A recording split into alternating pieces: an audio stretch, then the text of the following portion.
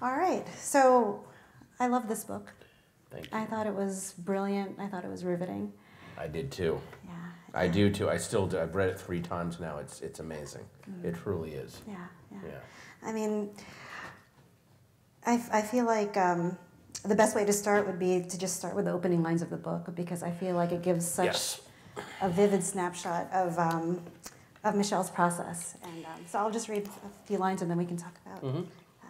But, that summer I hunted the serial killer at night from my daughter's playroom. For the most part, I mimicked the bedtime routine of a normal person. Teeth brushed, pajamas on. But after my husband and daughter fell asleep, I'd retreat to my makeshift workspace and boot up my laptop, that 15-inch wide hatch of endless possibilities. I mean, I feel like this book was just as much about Michelle's obsession with the case as it was about the killer himself. I mean, what was it like watching her go through all this? It was. It made me really rethink how I've seen homicide detectives and criminalists portrayed in popular culture, in mass media, because it is a very, very lonely, frustrating thing to decide to take on a case, especially a cold case, where you are, whether you realize it or not at first, you're putting a big chunk of your psyche on the line and gambling with it, because you have to have this, you have to have a huge amount of empathy for the victims, the survivors, and also, in a very horrifying way, I'm not saying you have to have sympathy for the person, you do have to have a measure of empathy for the killer, for the person that you're pursuing. You have to get inside that person's head as much as you can, and the act of doing that day after day, I think, can really eat away at your psyche. There's a risk to it. That's why a lot of, longtime homicide cops are very, very quiet, very, very controlled, go out of their way not to bring that home with them or let that seep into their daily lives, because it can really, really poison everything. Mm-hmm. And I mean, it's hard enough, the fiction writers have a higher incidence of insanity, I think, than almost any other profession, because to be a good fiction writer, you have to let other personalities into your head, and that is a very risky thing. It's hard enough minute to minute just holding your own personality together. It really is. Right. Just having one is you're constantly like, wait a minute, whoa. So then to openly admit, but that risk, I think, is doubled with a cold case investigation, because you are letting, these aren't, you don't have the comfort in going, well, these are characters I invented. Right. These are real people, and then this is a real, mysterious, faceless, monster out there that I'm letting share some real estate in here. And so that, watching that day to day, I would see the insomnia, I would see the waking up screaming if I came in late at night, or if there was a weird noise, the sound of our neighbors taking their garbage out at night, there was a scraping down the alley next to the house, not good. Mm-hmm.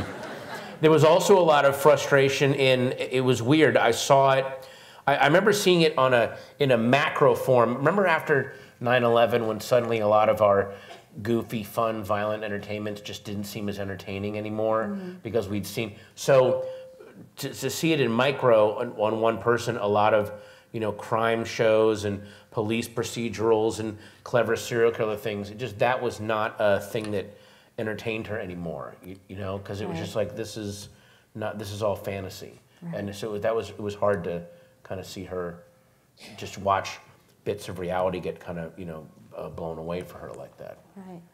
I mean, we were talking in the green room, and you said that she wasn't always as into this as she was, when she was writing the book. I mean, what was the process? What was the origin story? Of this book, or of her as a crime? Right. It's weird. There's not that, again, there's not that cinematic, oh, this is what I shall be, when you watch a biopic and they show 8-year-old Babe Ruth look at a baseball bat through a window and be like, oh, that's when he,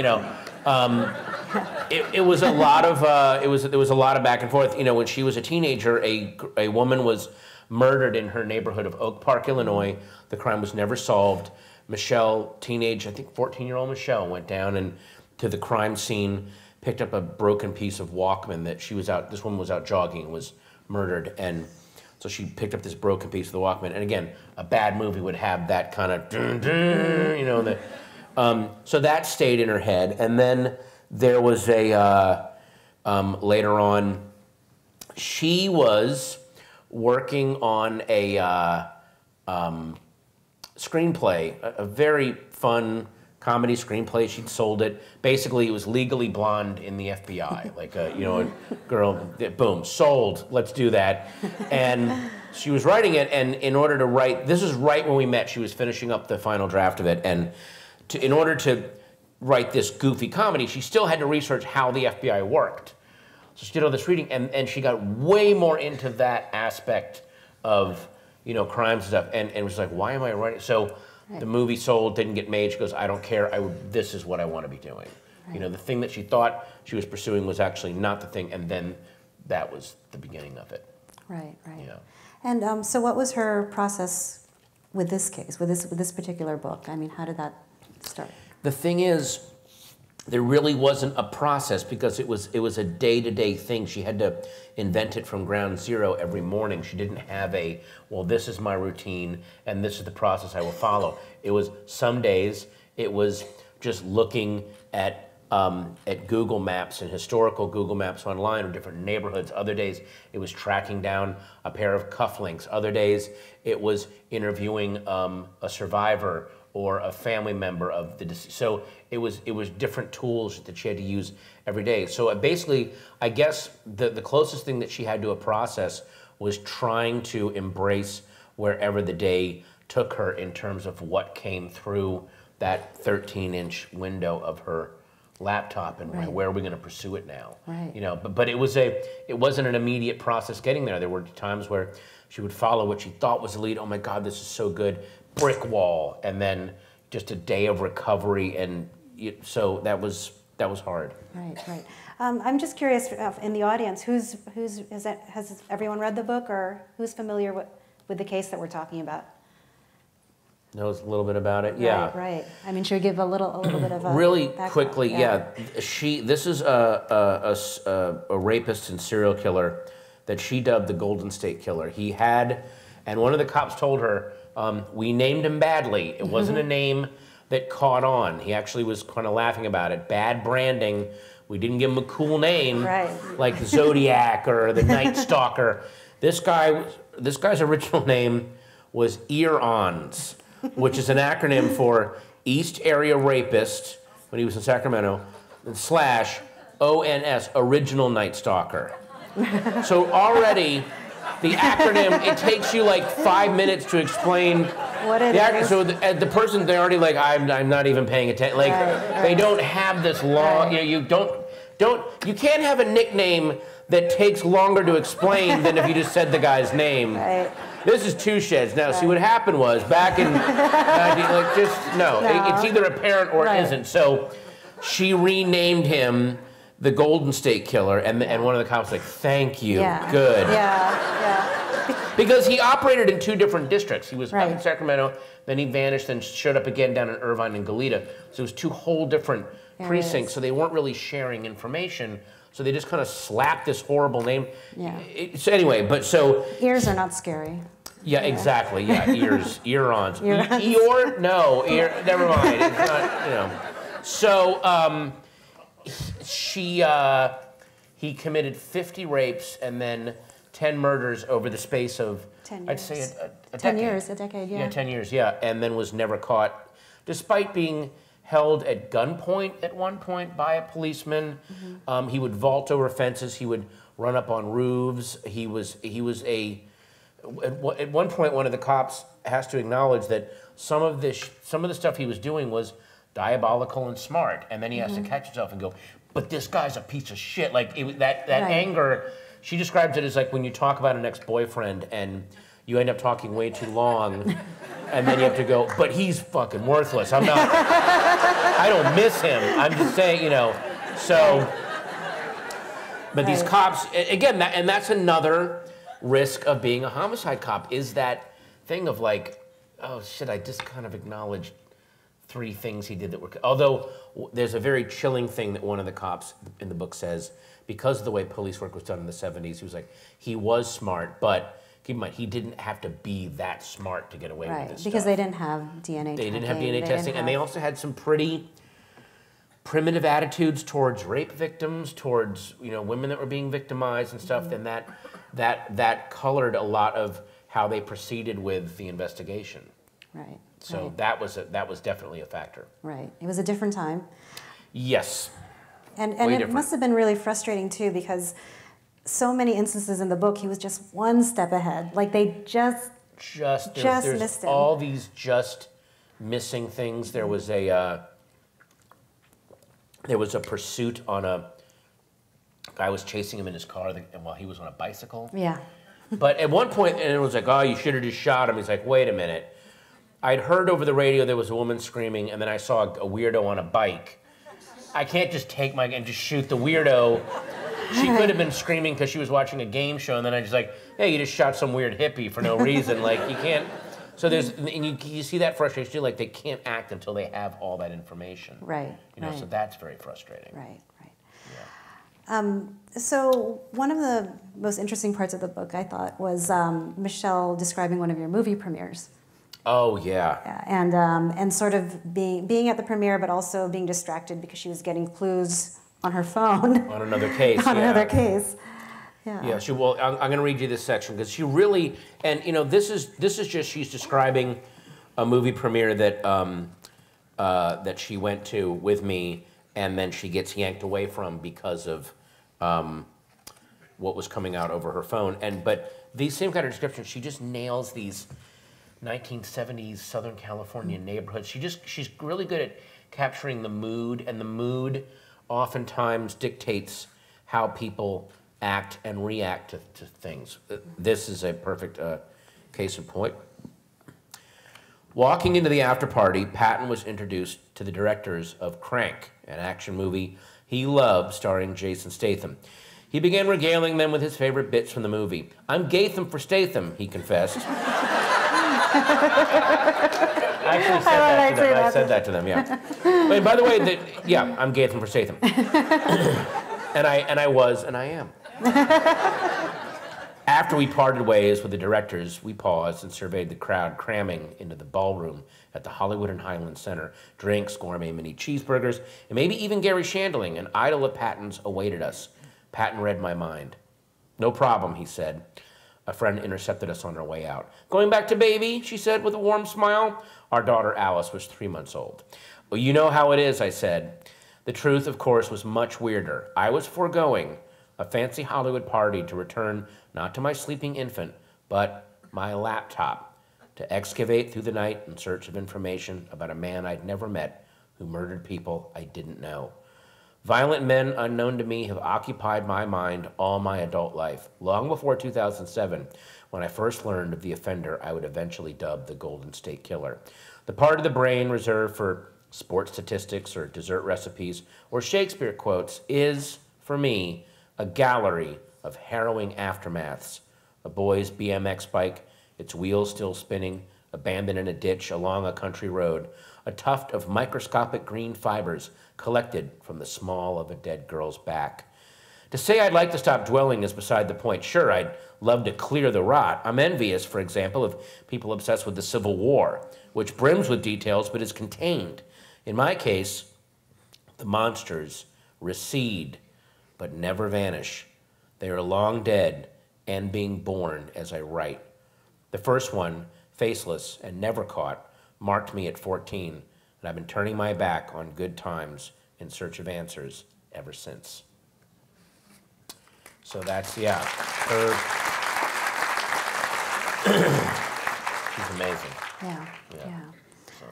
I mean, just reading that bit, I mean, one of the things that really struck me about the book is that procedurals tend to be, the mechanics of investigating a case tend to be dry to listen to. But right. she made it sound almost poetic.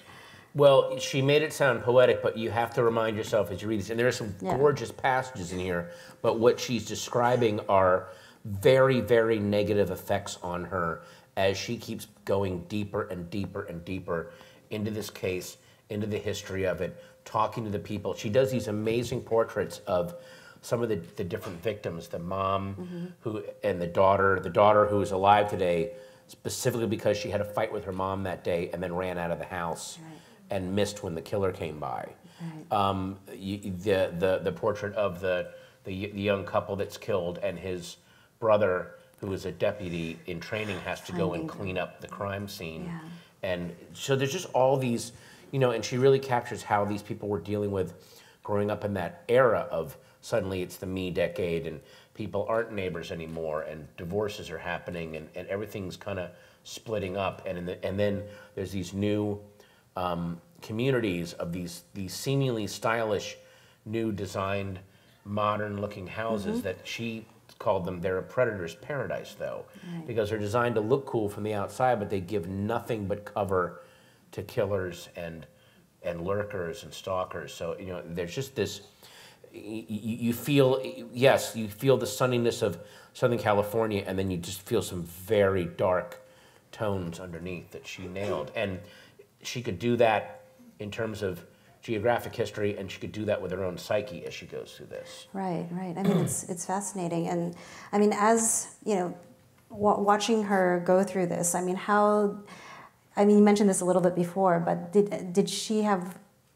issues compartmentalizing that a little bit? Or she was trying as best that she could, but she even said, she goes, I'm an amateur at this. I'm still learning this as I go along. I don't have decades of on-the-job training to learn to, she was learning to compartmentalize as she went along, but some of the stuff was impossible to compartmentalize, especially if you have, she was almost lethally empathetic of being able to get into people's minds, to the lethal to herself, I think. It was really, I'd find her crying in her laptop sometimes. She would be very quiet for days because she was just carrying all this stuff. And and she also talks about there's a real danger, some of the ways that when you find a suspect and you really start getting into them, she describes finding a new suspect. It's the same mechanics as falling in love.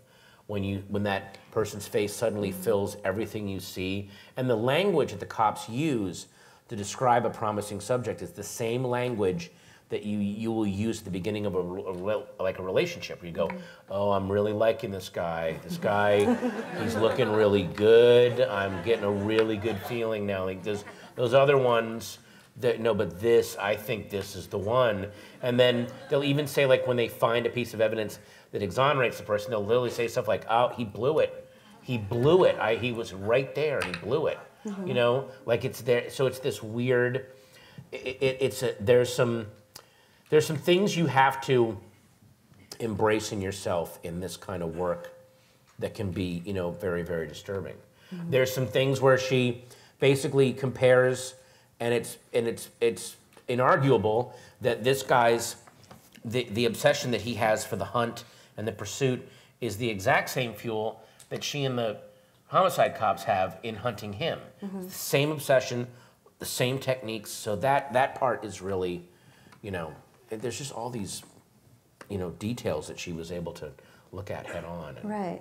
Well, it's amazing because she must have had to, she talks about it, going through all these files and finding these details. I mean, she walked the trails, she walked like the scenes. I mean, did you, Yes. I mean, in order to have this almost like novelistic way of describing it, I mean, she had to really kind of get in there. She would drive around these neighborhoods. One time we went up to San Isidro, and she goes we were driving back. She goes, I want to go through Goleta and like some of these neighborhoods. I would find she had made a mixtape on her iPod of songs that were big the year that these murders took place. That she just played as she drove around to go like, this is what would have been, you would have heard out of radios or windows or stuff like that. Like that's what was the soundtrack of this time. And so she wanted that full immersion. Did that have anything to do with, that was part of everyone's kind of mass mind in a way. So that, there was a lot of the walking the neighborhoods, knowing what was going on culturally, knowing what, these people's histories were.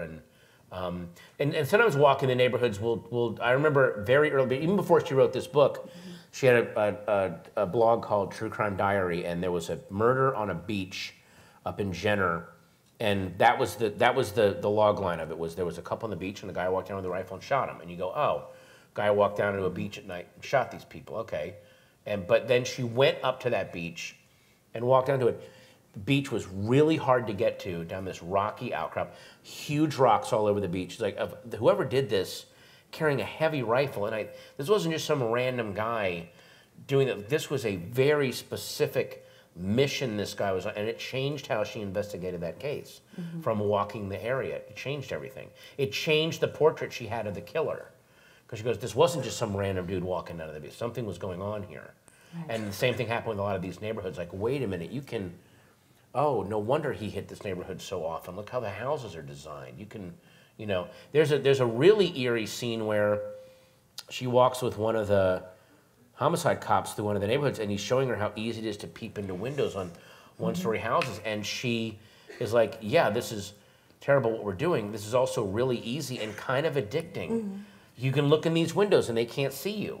At night, with the light hitting them, they don't see anything else. So it's like this free terrarium of people walking around. She goes, I'm not a psycho killer, and I could do this for hours. Right. I could look in these windows for hours. One of the best crime novelists we have, James Ellroy, admits to spending most of his teens creeping through Hancock Park, peeping into windows. He did, and he would break in and steal panties. He was an early ransacker. Now, you know, luckily he turned to crime fiction, but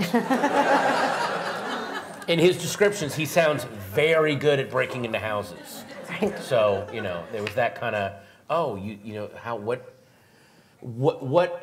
how many bad days would you have to suffer before you got tipped into the world of wanting to you know, lay out destruction the way that this guy did? Right, you know? Right.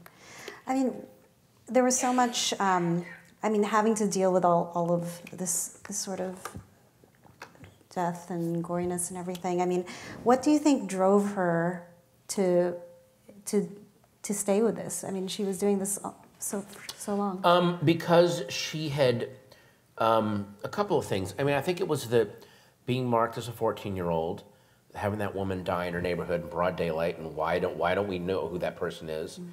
And her mind was wired that way. She would spend hours reading about these cases, and then long before she ever started writing about them, she would just read about them. She loved the puzzle-solving aspect of these investigators. She just was.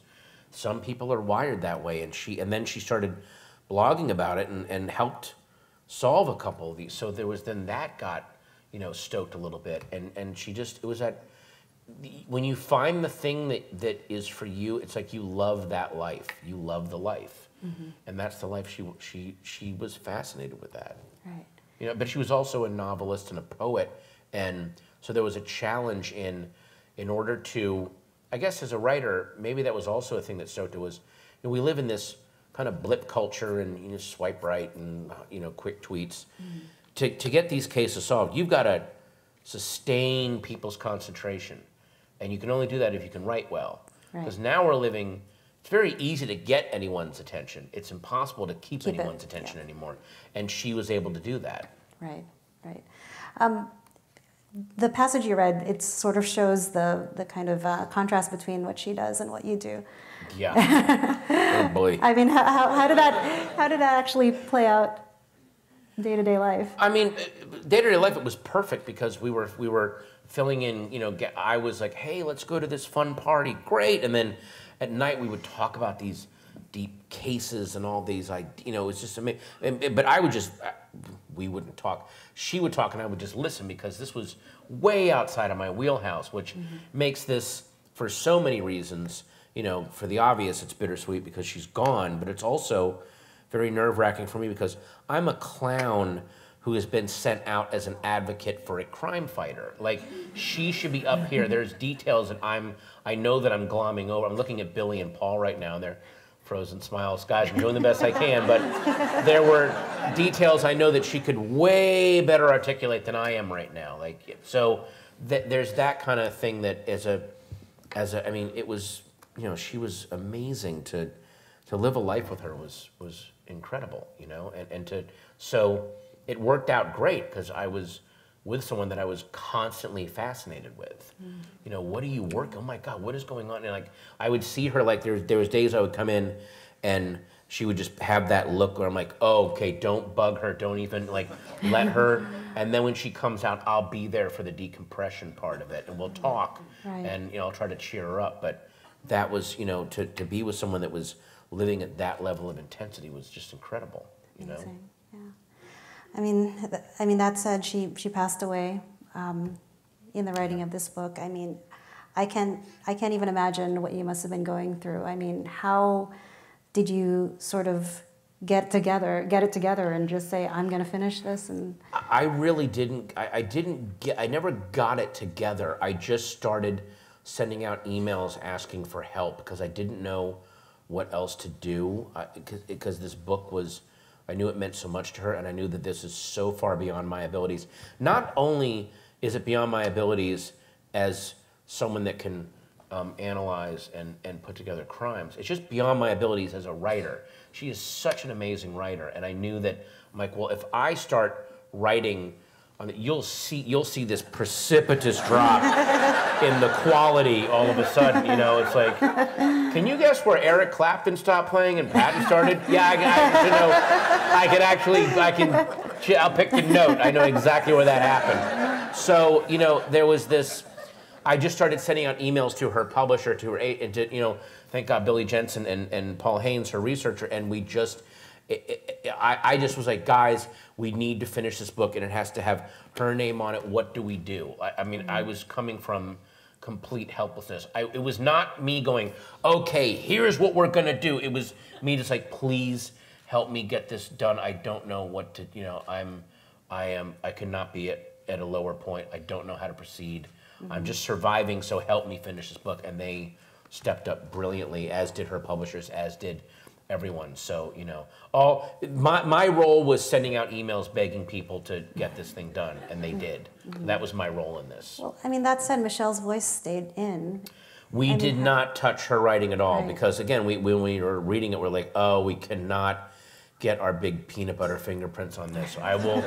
They wrote a fascinating afterword that puts a lot of the stuff into context in a very technical way, but still very, very readable about here's what you were just reading. And then I wrote an afterword about, you know, her and the void that she's left and my hopes that this gets solved.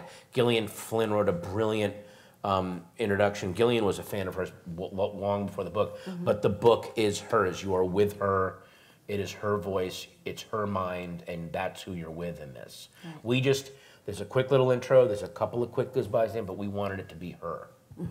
And so what was that process like as far as going through the rest of her notes, the unfinished part? I mean, I couldn't do it. It was Paul and Billy did that. I had no hand instruction in this because every time I would try to start reading her notes, because it was still so soon after she had passed, her voice would come launching back up out of the pages and it would destroy me and I couldn't go on. Like I would start crying and it just felt like it was so, it felt like a cruelty to have her just exist on ink and paper and not be there with me. So, and be there for Alice. And also, beyond my selfish, why isn't she here for me? She should be finishing this. Like there's stuff that she's not gonna, so all of that was just too much for me to deal with. And luckily, again, Billy and Paul were able to do it. And they would bring it to me and they would go, we're gonna structure it like this. And I would go, that sounds great. Okay, good, you know.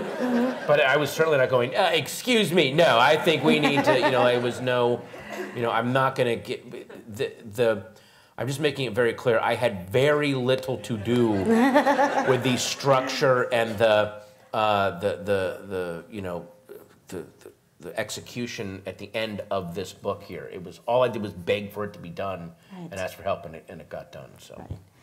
Okay, well, I think we have a treat because Billy and Paul are here. Paul are here, and they're gonna come up and Come on up, tell guys. us about.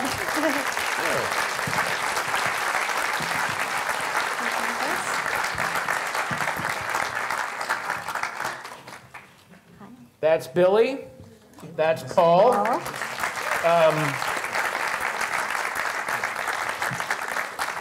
when you read the book, Paul is referred to as the kid. The kid. Because he was the kid. Right. How you doing? Hi. All right. So how did you guys, again, meet Michelle and get involved with this book? You know, the interesting thing with Michelle was that I was starting to do a podcast, and I was sitting down at a job I didn't necessarily like. I had left I was the editor of newspapers and things, but I had left to come out to Hollywood. And I sat down and I did a search because I was a fan of Patton's, and I did a search for Patton's comedy because I just wanted to listen to something while I was doing this mindless work. And then because of the way Google works, the next thing I did was I did a search for, Los Angeles crime writers. And because Google, connects one thing to the other thing, she came up, and I was just like, wait a minute, I've read her stuff before, and I had read the LA Magazine article, which was the basis for this, and then I had come across her blog a bunch of times just because I've been doing this for so long, and it was perfect. And we had lunch, and we started doing a podcast, and we had a bunch of other plans, but then she was like, I have to finish this book. I can't do this. I can't do that. So we had a lot of other things that we wanted to do, and that was really there was two reasons why I wanted to help. The first was that if this had happened to myself, I would want somebody to finish it because I knew how dedicated she was and how much hours she put into this. We would go to lunch every month, and I would talk about my cases, and she would talk about the Golden State Killer.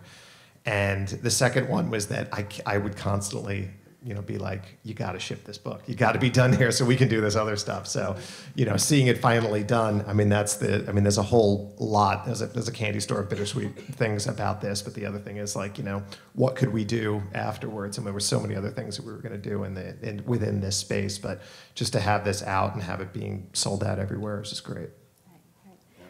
I mean, there was so much, there was a massive amount of files and things to go through. To compile the rest of the book. How did you get through everything, and how did you try to ensure that things were told in the way that she wanted? Well, we borrowed her. Well, we didn't borrow it. We had her MacBook for about 2 weeks, and it's just interesting going through somebody's files and decoding their organization system, because typically you organize files in kind of a disorganized way, not anticipating that anyone else is going to need access to them. And some of it was new to me, some of it wasn't, and we just had to go through the Word documents and find pieces of writing that were complete, pieces that were incomplete, fragments and notes, and just sort of stitch them into the blank spots. Yeah, there was a lot of places that we would use. I mean, even her emails were poetic. She was writing emails to her editor, and I was just like, God damn, this is good.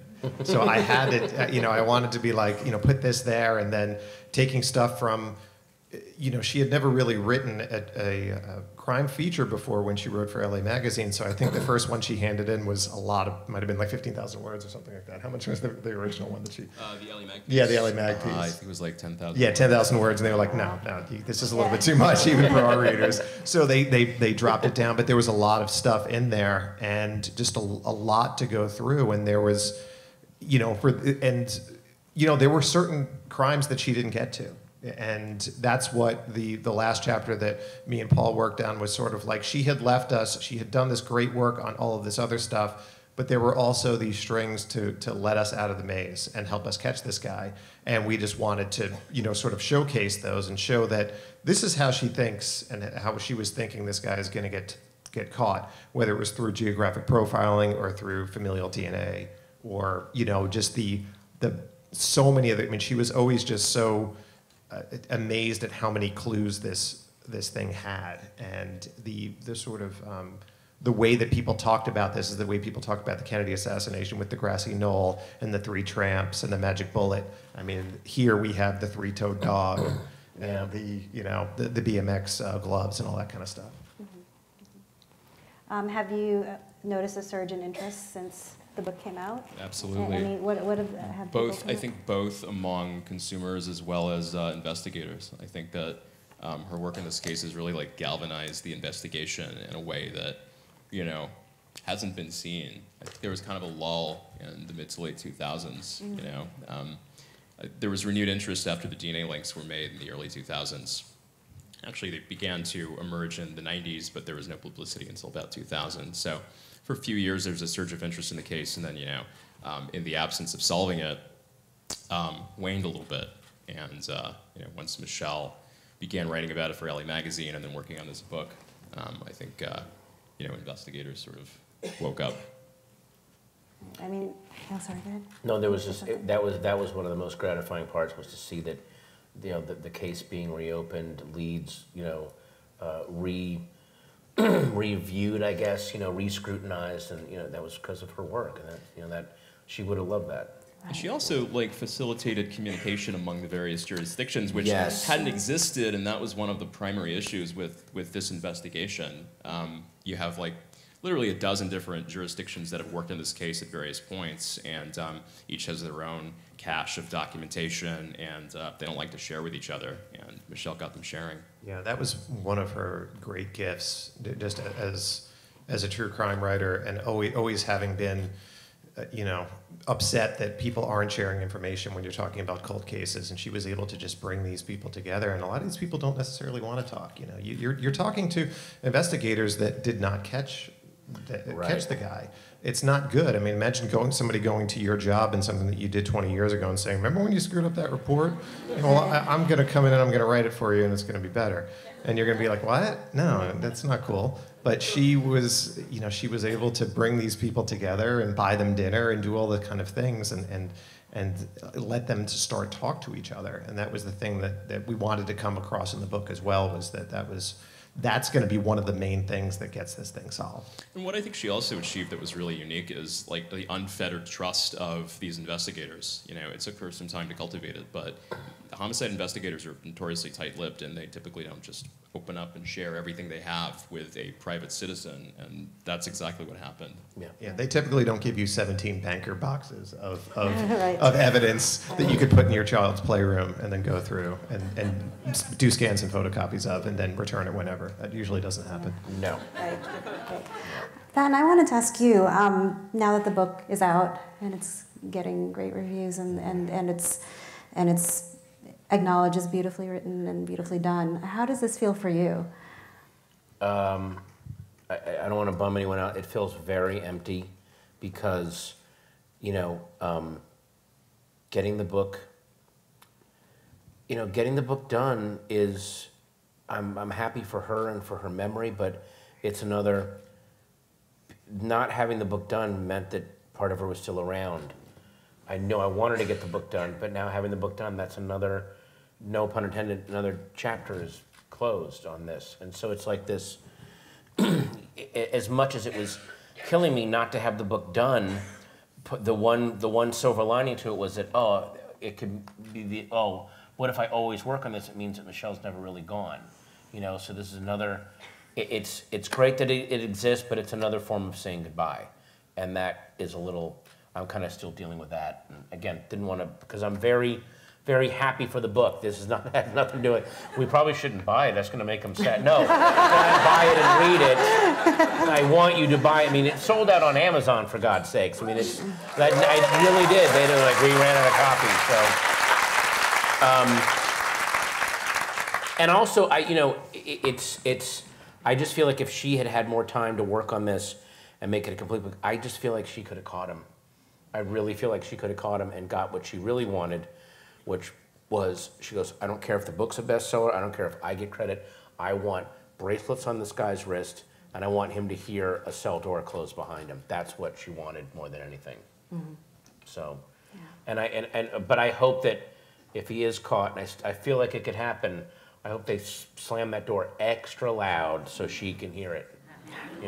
That would be really nice. Right. And I hope that doesn't sound sappy, but it is, if you're asking me how I feel, that's how I feel, But again, you're looking at, these are the guys that made sure this book exists, and I was the guy that begged them to do it, and they did it, so thank you. I will say this, is that this isn't the only crime that she did cover, and this was her obsession. This was her white whale. We all have our white whales when you do this kind of work, but she has a blog called True Crime Diary that she's written about 75 or 80 other true crime cases, and a lot of them are unsolved. So yeah. Pat, you ain't done. No, I know. So we're going to catch this guy, and then we're going right back and out there. Other people, I definitely want to, I want the proceeds of this book to, we want to form a thing called the McNamara Society, where we, it's almost like I was describing today, it was almost like a Shark Tank for cold cases, where people bring us a cold case. I mean, I certainly would, I would host these events, but we bring different areas of expertise together and then figure out how can we solve this other cold case and name it after her, and because Billy's an amazing investigator and Paul is an amazing data miner, and so there's all these resources out there. Let's bring them together and hopefully do that. And we're going to start highlighting other cases on her blog that she'd written about, and then Billy's still writing stuff. We'll amplify the cases he's working on, and there's ways to do this stuff. So and if you like the flavor of her writing the book, I mean, there's a lot more where that came from. Yes. On her blog. I was a fan of Michelle's writing before I was a friend, and it was an exciting day when she first wrote about this case on her blog, because there's two things that I can't say I loved the case, but the case was an obsession of mine, and I had read her blog in its entirety. And so to see her finally, address the case was exciting. And when we first connected, it was evident that she was as entrenched in the case as I was. And in fact, we had developed some of the same suspects, so our angles of approach were very similar. So do you think there will be more books or more? About the case? And not about this case, about well, I hope there are more books about this case, because that would mean he's been caught. Right. And I think once he's caught, Right. I mean, there's definitely going to be another chapter to be written in this book, and I have a real good feeling that this guy's name is in her file somewhere. I mean, we have, and Paul has compiled, lists of people, probably 1,000, 2,000 people long, but probably 100 that we like more than others. There's a good chance that his name is going to be there, and there's a good chance that she's probably written about that person. It's very easy to eliminate a suspect because we have this offender's DNA, so it's as simple as obtaining a DNA sample, unless of course the subject is dead, and that's complicated because they have to exhume them. Which we will do.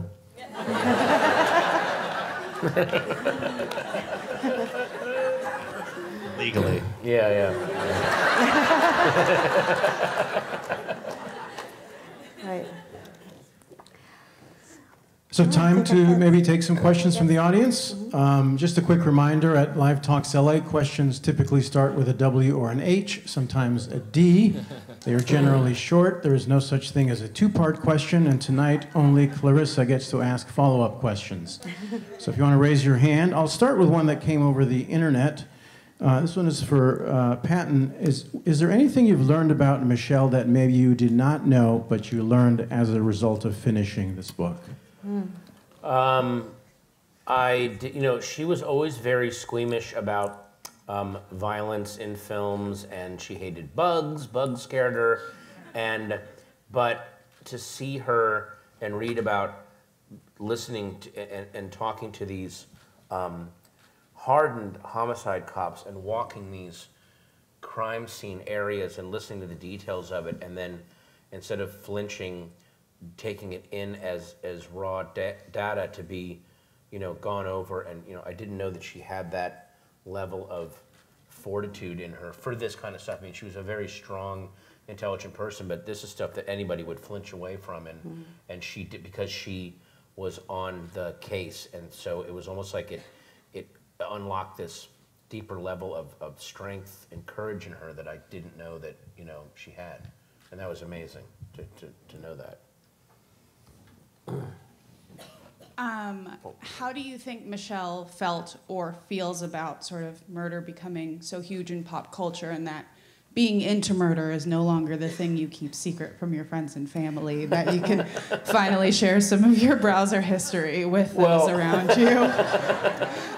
I don't think she thought of being into murder as being into an indie band before they signed. I think she was, I was in the White Stripes first, man. I think she'd be really excited, because what it means is that these cases are being way more discussed and gone over in the public mind, and it's giving these criminals less and less places to hide. There's more daylight around them, and they don't like that. And so if this stuff can, if a message board can be built around some cold case, she would love that. I think she would absolutely love that. There was a question way down here.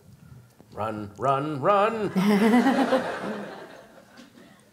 This is probably for Patton, but maybe Billy or Paul could answer also. With Michelle being so empathetic, and her beautiful article in the Los Angeles Magazine is what made me fall madly in love with her. I get why you were in love with her too.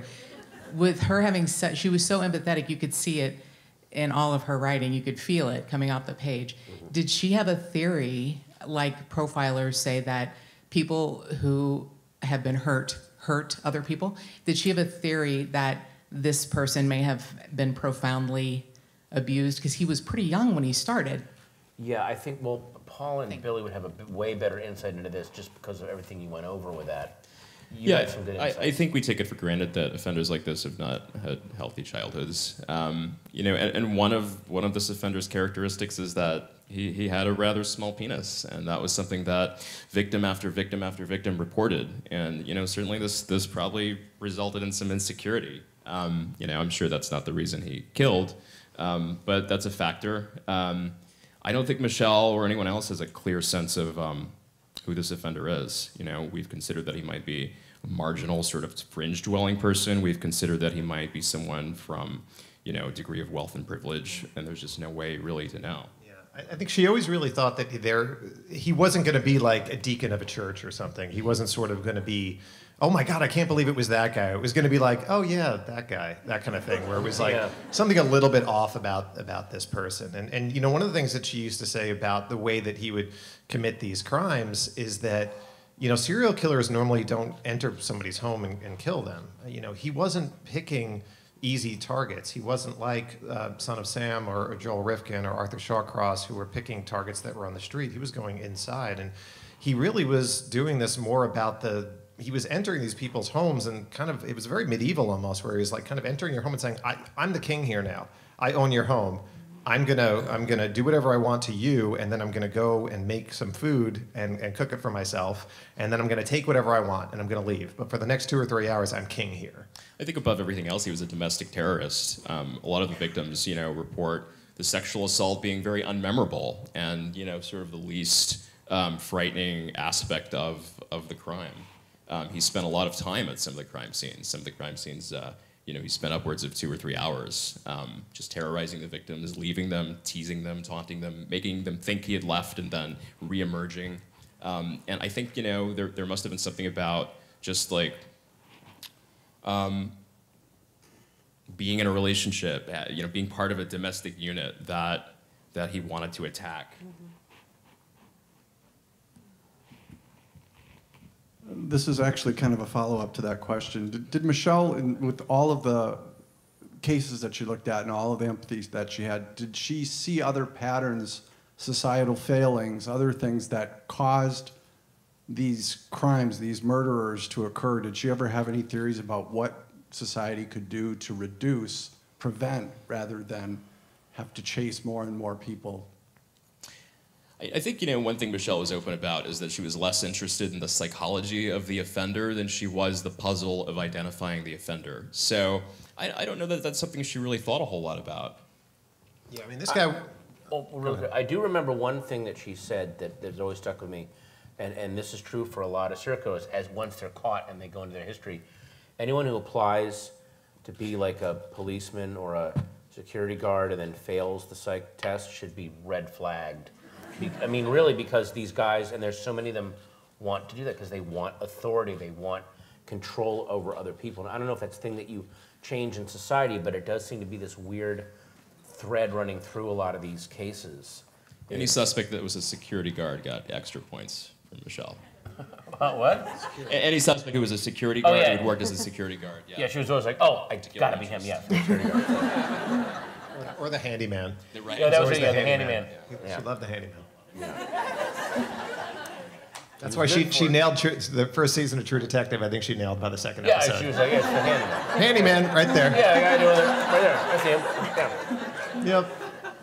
That was weird. It was, you know, it was very bittersweet watching that HBO show the night of, because that was one of the ones that actually follows how it's done procedurally. That's why she loved The Wire so much. It was so realistic. We would watch Law and Order, but she would almost watch it for amusement, because 10 minutes in she would go, oh, I know the case they pulled this from, and it's going to be this guy, and okay, you can delete it. I know he did it. But wasn't The Wire the only pop culture thing that you guys had in common? Yeah, we loved The Wire. Then we veered off. One time, because she was like, I hate horses and spaceships. So she goes, I don't like anything with horses or spaceships. So, and I was a huge fan of Firefly. And I was like, wow, this is really, we're not gonna be no, yeah, so, sad, really sad. Any others out there? Hi, got a question back here. Mm-hmm. Hi, sorry. What were some of Michelle's, and this is also for Billy and Paul, coping mechanisms? You mentioned that having all this in your head could be very detrimental to your psyche. What were some of the ways that Michelle and then Billy and Paul would cope with that?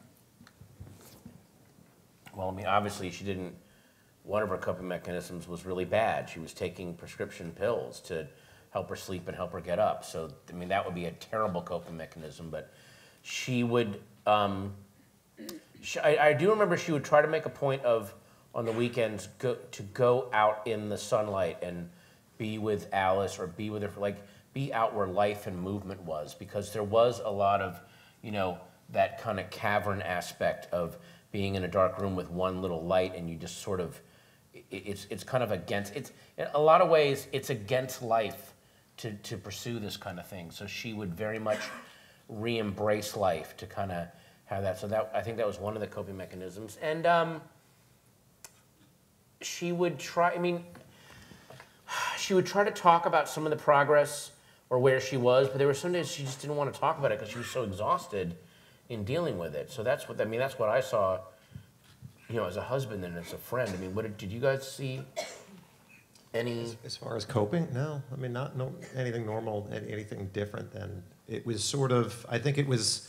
I didn't see her in the more sort of intimate moments, because she was my true crime friend. So whenever we would talk, that was what we were doing. So she was always on her A game in terms of that kind of stuff. So yeah. I really wouldn't have seen that. Wouldn't. Yeah. And that's something that I did see a bit of she did take on that aspect of a homicide cop where there was things she just didn't talk about. Like she didn't want to bring it home and didn't want to, so I can understand, I can imagine what it's like for a homicide cop that's your whole life after a while. That must, get a little, must be hard to express that kind of stuff. So I think, Michelle was much more compartmentalized a person than me. I mean, for me, everything is just a big soup.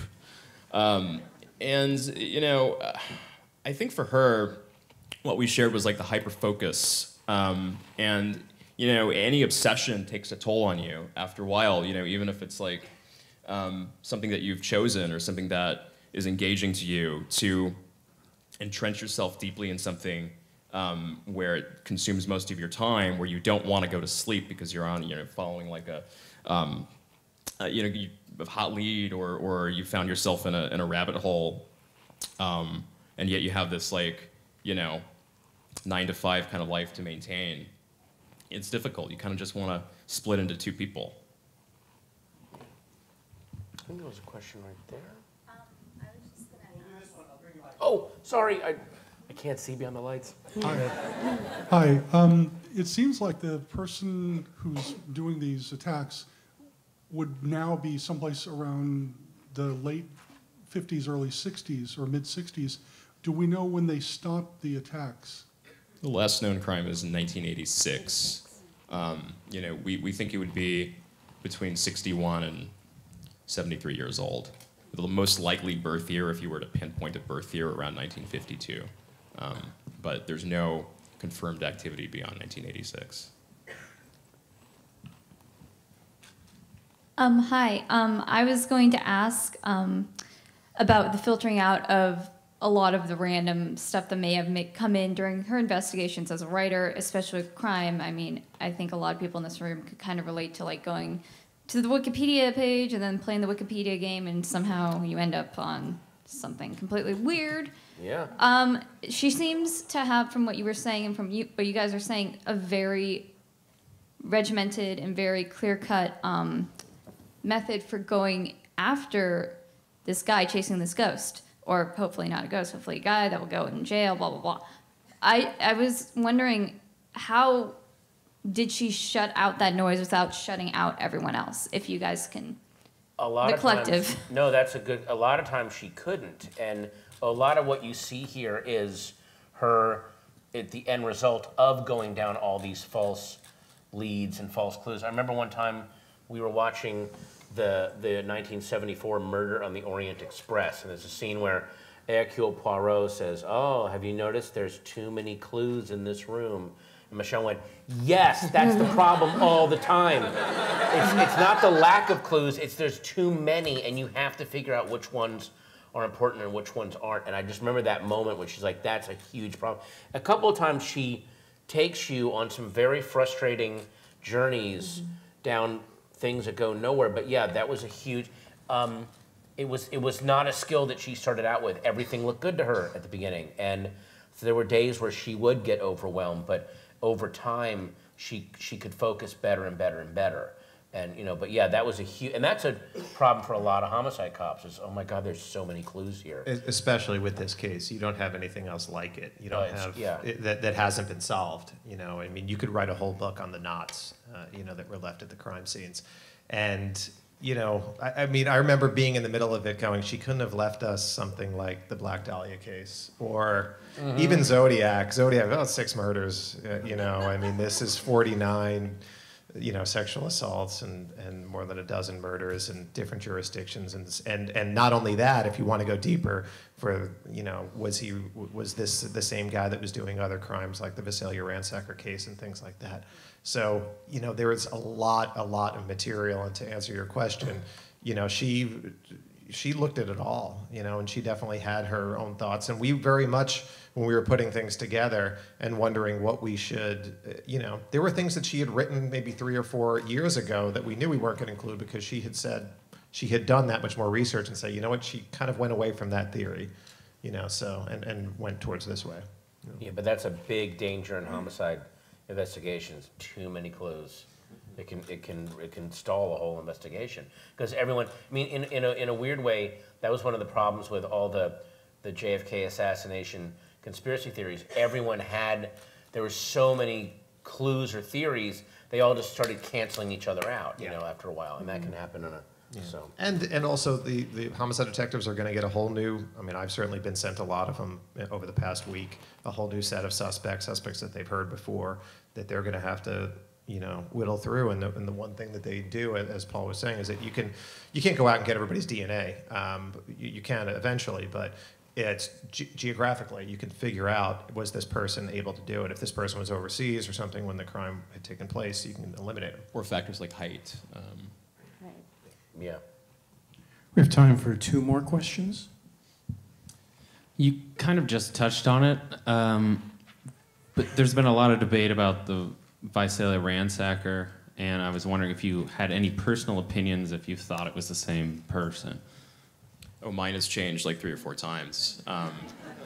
My current feeling is no, but, you know, Ken Clark in Sacramento has uncovered this burglary series that took place in Rancho Cordova in '72, and I mean there are a lot of characteristics that are similar to the Ransacker series. So there's such fundamental differences in the physical descriptions of the Ransacker, which depict a very distinctive-looking person, and the East Area Rapist, which don't depict a distinctive-looking person. The descriptions of the ear are all very vague. You know, you have like medium brown to dirty blonde hair, 5'9". And I mean, it doesn't get any more specific than that. Whereas with the Ransacker, his behavior, his bizarre figure, they crop up again and again and again in descriptions, and it seems unlikely that the 2 offenders can be the same person.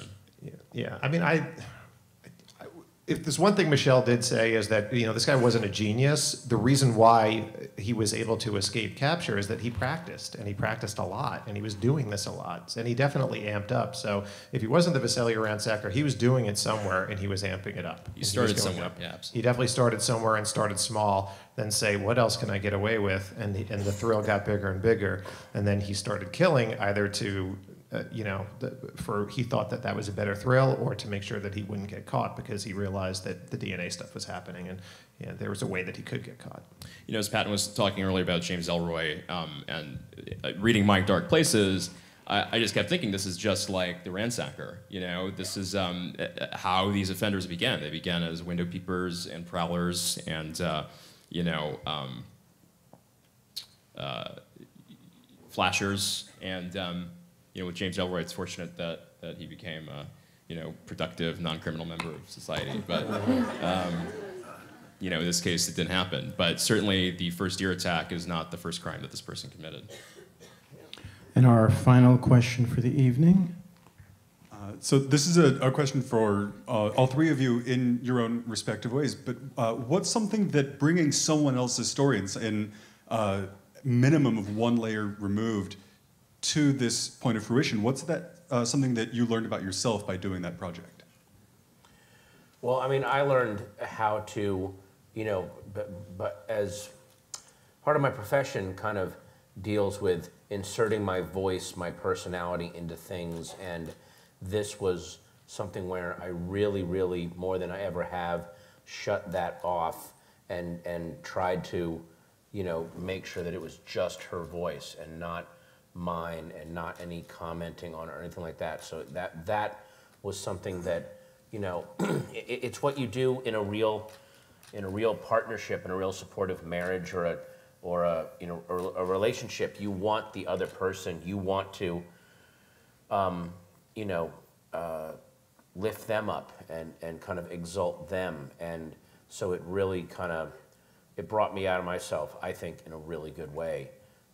And this was about her, and also because this was a work by somebody that, even though it's a memoir, it was ultimately toward capturing a criminal. It was not for her attention or her fame. It was for something good, and that felt really, it was very humbling to be involved in this and make this book happen. So, or to beg you guys to make this happen, basically, but that kind of thing. So. Yeah, I think for me it was definitely it was a lesson in restraint, because you did want, as a writer, you're usually the king of the castle, but then you're using somebody else's words, and you're putting them together as puzzle pieces, and you have to plug in these different holes. And I would always think, like, is she rolling her eyes right now? I think, why are you putting that there? Why are you moving? You know what I mean? But we didn't have to do a ton of that, but that was in the back of my head. And then also it was like, man, I got to become a better writer, because this is a lot to live up to, because some of her stuff just for me too. I got to become a way better writer. Yeah. Good Lord. For me, I guess I learned that I'm a little more left-brained than I thought myself to be. I've always fancied myself a right-brained creative, and yet I found myself using logic and reason in a way that I really hadn't had a reason to in the past. And after Michelle's passing, kind of working with her material and trying to, in the small number of places where I had to patch holes, match her style without aping it and without asserting my own was very difficult, because she has a very unique voice. And most true crime writing falls into one of two categories. One is the kind of justice crusading, and the other is this kind of grotesque gorehound writing. And Michelle found this healthy midway point where really the flavor is that of the puzzle and the intrigue of who is this person. I think she writes in the book about how an unsolved crime is a question mark where a name should be, and a silhouette where a face should be, and that's the most poetic, I think, representation of what compels me and what compelled her into doing what she did. Wow, thank you, gentlemen. Clarissa?